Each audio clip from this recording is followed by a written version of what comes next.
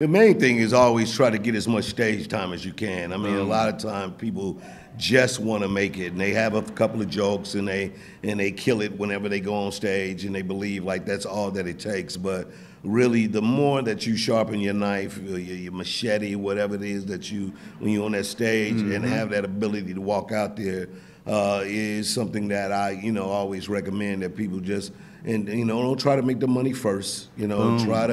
Try to be great at what you do first, And then even to this day, I mean, as you can tell, I mean, you can hear from the roar of laughter in the background. I have a tendency of putting really sharp comics on in front of me so that I have to go out there and put in the work. Because these guys, that's what happens. You can become a pro and get a little lazy and have the expectations of fame, but when people spend their money, they want to laugh, and they want to laugh for real. And so I try to put myself in a situation where I have to go in there and do the work. Like, it's guys, these both Henry and JJ, these dudes they out there throwing rocks at the crowd right now. Like, shit. But that's it. I mean, just stay encouraged, stay working, stay in your mindset, and try to stay free of, independency, trying to, write things and be true to yourself and look for the comedy and the humor and the things that happen to you in life.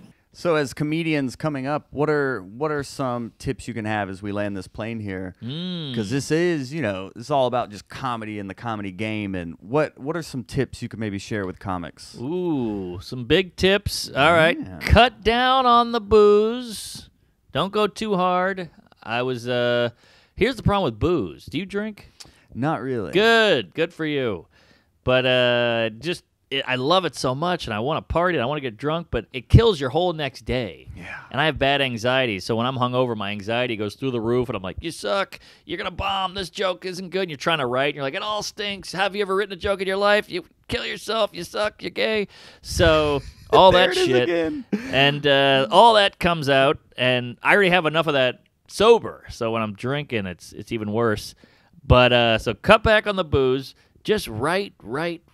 Even when you got nothing in your head, just go back to old tweets, look at old jokes, try something on stage. If you're doing a new bit and you're kind of not doing well with it, just throw in 3 more sentences real quick. Like, what else? Always stretch as much as you can. Don't go out and bomb a ton, but last night I went on stage, I was like, I'm going to riff about Atlanta a little bit. Maybe nothing will come, maybe it'll be humiliating, but it's not the end of the world. So even when you're like, all right, pull out, do 3 more sentences. Just say, fuck it. It's almost like when you're doing reps and you're on that last one and you can't do it, but you want to give up, and your friend goes, just push it a little bit. Even if you just get it up to here instead of not doing it, just that will give you some muscle, I think. And it's the same with comedy. Just push it a little further. Just stretch it as much as you can until you feel them like, all right, we got it. And if you do that enough, over years, you'll become amazing because A, you're building something. B, you're learning what it feels like to be frazzled and push that down. You know that feeling of panic when you're on stage? You're like, this is bombing, abort. Keep going and push your abort button further away, So you can build that callus of like, I can take a little bit of bombing. I can take it because I'm such a wuss. Like people go, oh, you got so many punchlines. I'm like, yeah, I'm scared of silence. I'm not this brilliant writer guy. I'm punching it up so I don't have to feel anything. So, always push it a little further. Try to riff. Do that joke that you're scared of doing. Sometimes when I'm on stage, I'm like a little nervous, out of my element. I'm like, this isn't going as well as I hoped. That's when you try the new bit because that's when you're the most vulnerable and raw. And it'll actually kick you into being yourself. It's almost like when you're with a girl and you're trying to be cool and funny and it's not going that great. Just go, well, this isn't going that great. Hold on, let me reboot here. It's the thing your brain is telling you don't do. Do that sometimes. Go towards that shit. It's like the Del Close thing. Follow the fear. Go towards the fear sometimes. And everything in your brain saying don't, but that's when you should. And it makes the fear go away, ironically. Go into it. Lean into the skid. It's like that Bill Burr thing. He's like, when you're doing stand-up, if you're bad at going to crowd work, go to crowd work because you got to learn it. And the only way to learn it is to dive in. It's like basketball players. I can't go left. Well, then work on going left. Same thing. So this is all, heavy inside baseball anal, but just, try it. Try it. Write down you got that weird joke. You're like, this is weird. Try it. What's gonna happen? This is all that's the cool thing about stand-up. It's all batting practice until TV or the special. Obviously, you don't want to use the audience too much and just be like, you guys are my canvas. I'm going to take a shit on you, and whatever works, I'll keep it, because then you'll be a bad comic. So walk that line of being a pro, killing, giving them a good show, and working out your shit and trying shit. And that's a good line. And I think some people respect it. They want to hear the new shit. They want to hear you working it out. So, yeah, that's my tid. Everything has a process. Like with math, you learn the formulas and shit, and then you start to get results. Because you can do every fucking problem if you know the formula. You get what I'm saying? You got a formula? Yeah, I got a formula. Talk to him. My formula? You give up the whole sauce for real, bro. Without the chefs, though. Yeah, that's what I'm saying. You don't let nobody interrupt your sauce when you cooking. People have lost the understanding and the value of the word you. Because at the end of the night, you got to lay down by yourself and get up in the morning, look yourself in the mirror. You got to be comfortable with all the decisions that you make as a human and stop depending on other people to supply your happiness, wants, needs, thoughts, and desires. It's selfish, but it's real. And when you start believing in other people, that's how you open yourself up to disappointments, failures, heartbreak, depression, all that shit. Because your expectations is the fastest way to disappointment. Don't never let nobody or nothing disappoint you. You got to be comfortable with yourself and know that you are the key factor that can change your situation, your life. At the end of the day, you are the key. Y'all DJ Khaled said major keys. Yeah. But you are the key. And every time you can put some knowledge and work it and execute it, it's just like you got another one on your loop of keys. The more keys you got, the less you need from other motherfuckers. If you're looking for somebody to make you financially happy, and that's all you need, you want somebody because they got money or whatever you think they can do for you, think of how you gonna feel when you in that position and you're not looking for nobody else to give you what you've been craving. If money is your vice and you get some money, then what? You're gonna have to find another vice. Because money ain't gonna be it's not gonna be a drug no more because you're in the excess of it. And it's the thrill is gone, like the old blues song, B.B. King, the thrill of it is gone. It's the thrill of the chase. It's a lot of shit that we think that we want until we actually get it. So is that where you are right now? Like you've gotten a lot of what you want and it's not what you thought it would be? No, it's not even that. It's just that. That's why I can say that I'm happy with where I am and my success as a person, or however people may see it or not. I do what makes me happy. You know what I'm saying? Sometimes it's not a Ferrari that's your dream car. Your shit might be right there in your grass. It might be the fucking Mustang that you wanted in high school, or, you know what I'm saying? You always just wanted a GT or some crazy shit, like whatever it is that you desire. See, that's what separates the people from like greatness and regular motherfuckers. The desire to be yourself. You know what I'm saying? Like you look, I'm sitting here watching these motherfuckers build this car. You might look at that shit and be like, I don't want that shit. But that's somebody's dream car. That's all they ever wanted. You know what I'm saying? Yeah. And so that's the type of shit I'm saying. It's like, what is it that makes you happy? It might not even be an iPhone. It might you just got to live for yourself is basically what I'm saying. And then what basically how I've attacked anything is just, okay, who is doing this the best? How do I do it better than them?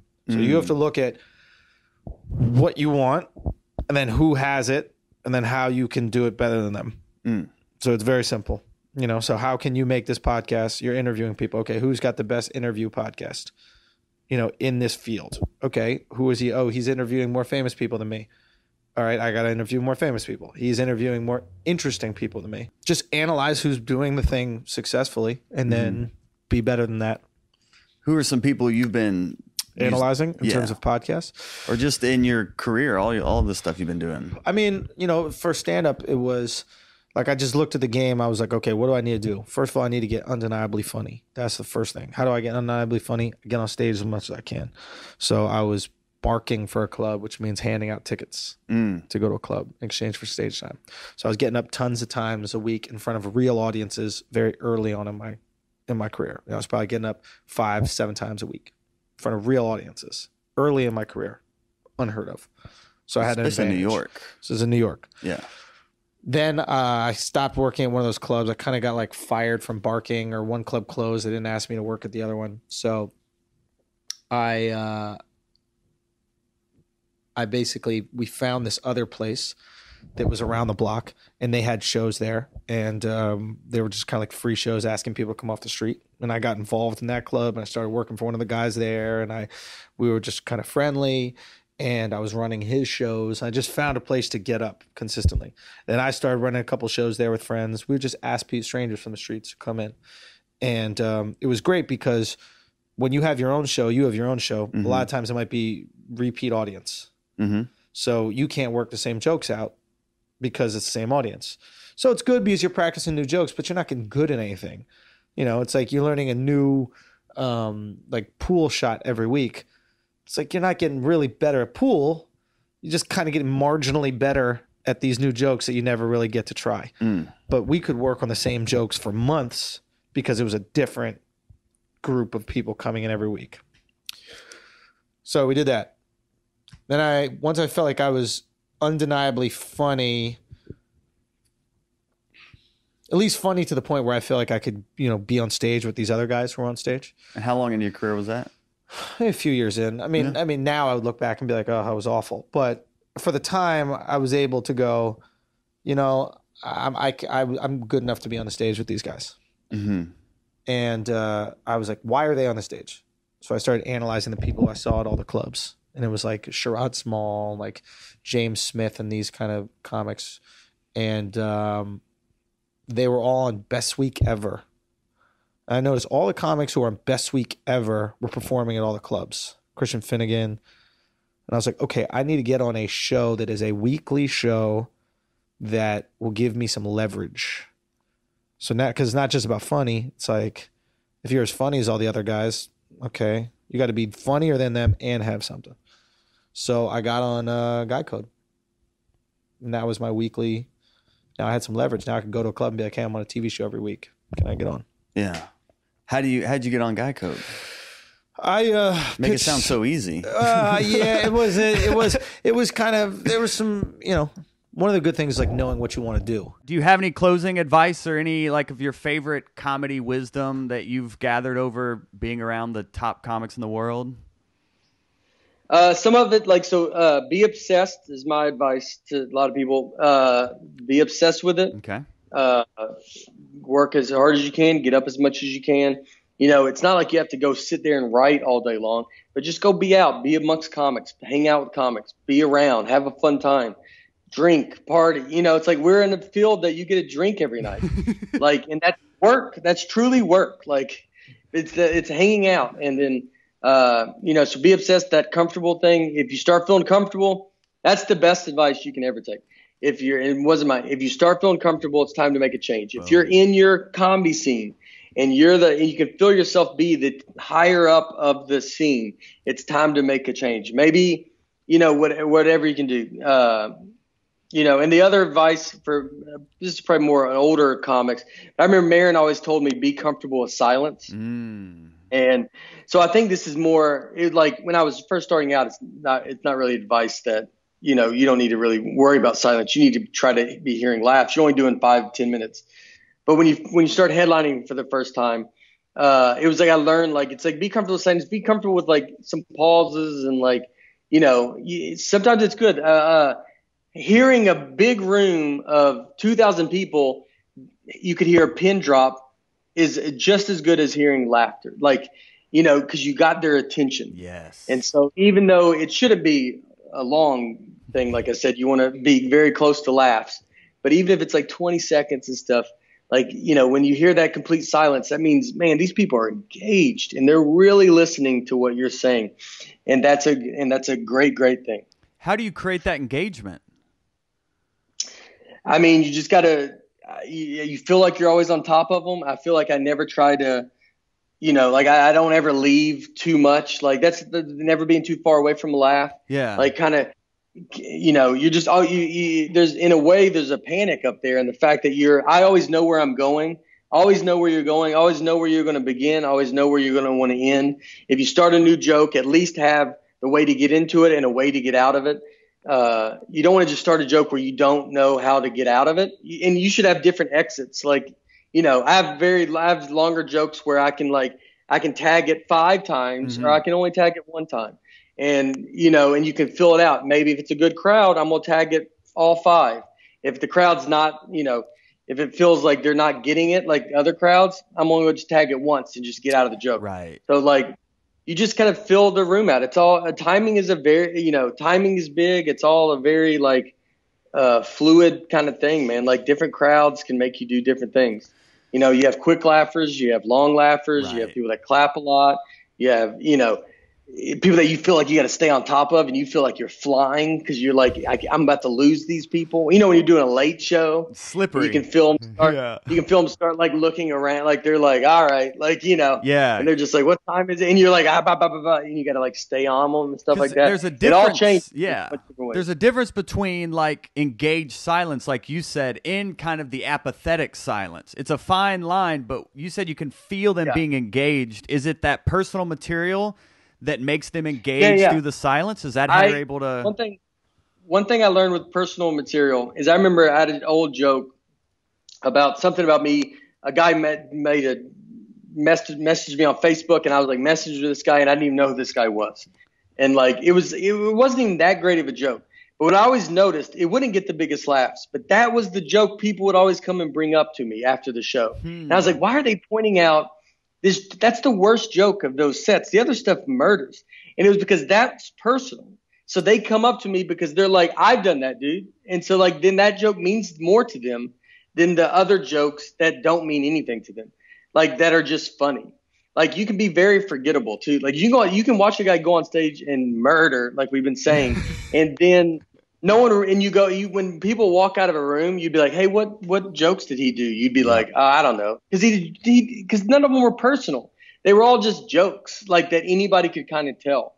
And not to say that they're not funny and that's not a good thing to do. But if you make them personal, then people are going to come up to you after the show and be like, dude, I done that. I've done it. I've been through that exact thing. I always think that you want to you just be the dumb guy. And they can either laugh with you or laugh at you. So they're either going to laugh with you because they relate to you or they're laughing at you because you're an idiot. But both laughs count. Doesn't really matter how you laugh. So, you know, that's how I always kind of do it. And so, yeah, that's it. Perfect. All right. Well, Nate Bargatze, thank you for being on Hot Breath here, buddy. Absolutely, buddy. Thank you, man. All right. Have a good day. Hey, Hot Brethren and Sistren. If you love comedy as much as we do here at Hot Breath, click the subscribe button to join the Hot Breathiverse and then watch more videos to get even more comedy tips. Hot Breath.